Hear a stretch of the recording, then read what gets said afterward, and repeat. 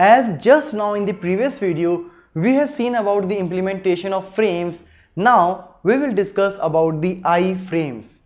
So basically the IFrames will also do the same thing, that is, in this particular IFrame we can load any other HTML document, but the only difference which we will see here is that we will not have to create a very separate parent HTML document containing the iframe, but in a normal HTML document itself, if I want to, for example, if I'm creating a normal HTML document and in one particular section I want to play a YouTube video, so I can just put the iframe tag in my normal HTML document, and that particular section, whatever height and width you are giving it to it, it will open the different window.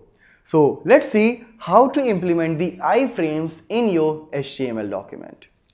So in context of iframes, as I said that we can add the body in iframes, as in the previous implementation of frames it was bodyless, it was just a frame set tag in the body area.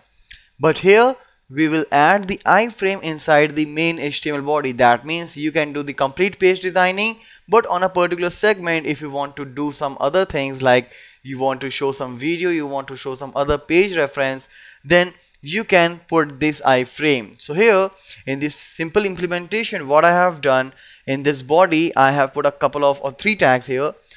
First one is a sample paragraph and last one is a sample paragraph, just to check that apart from iframe we can put some more things in the same document.